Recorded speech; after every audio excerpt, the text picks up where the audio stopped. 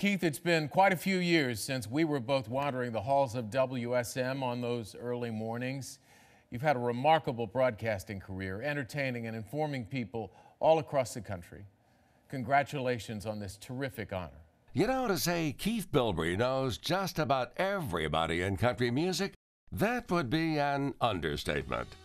Now, we've all heard that country music singers have always been a real close family. Country music singers have always been a real close family. And one of the closest members of our country music family is our next inductee, Keith Bilbrey. Now keep in mind, Keith started in radio at Cookeville's WHUB in 1968 when he was only 16 years old.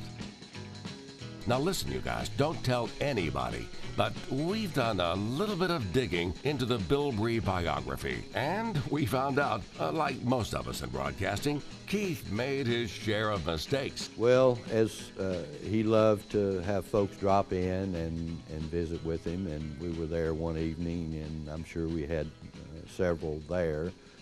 Somebody either hit a button or he hit the wrong button. Well, it didn't take too long, I think, for the owner to give him a buzz and say, you better check your equipment because everything's coming over live radio. Thank goodness he didn't lose his job over that. Keith not only survived, he thrived. And 6 years later, he was in Nashville, living his dream, working at WSM. He then became one of only a handful of announcers on America's most famous stage, the Grand Ole Opry. Live from the world-famous Grand Ole Opry House in Nashville, Tennessee, this is the... Now imagine, over 40 years in radio and only 2 radio stations. During those years, Keith cemented his place in country radio by helping out other members of the family. The kids.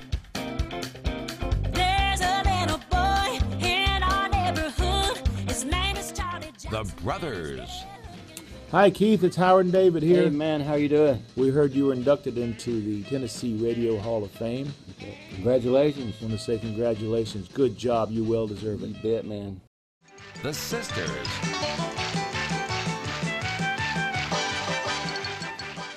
The mothers and the daughters.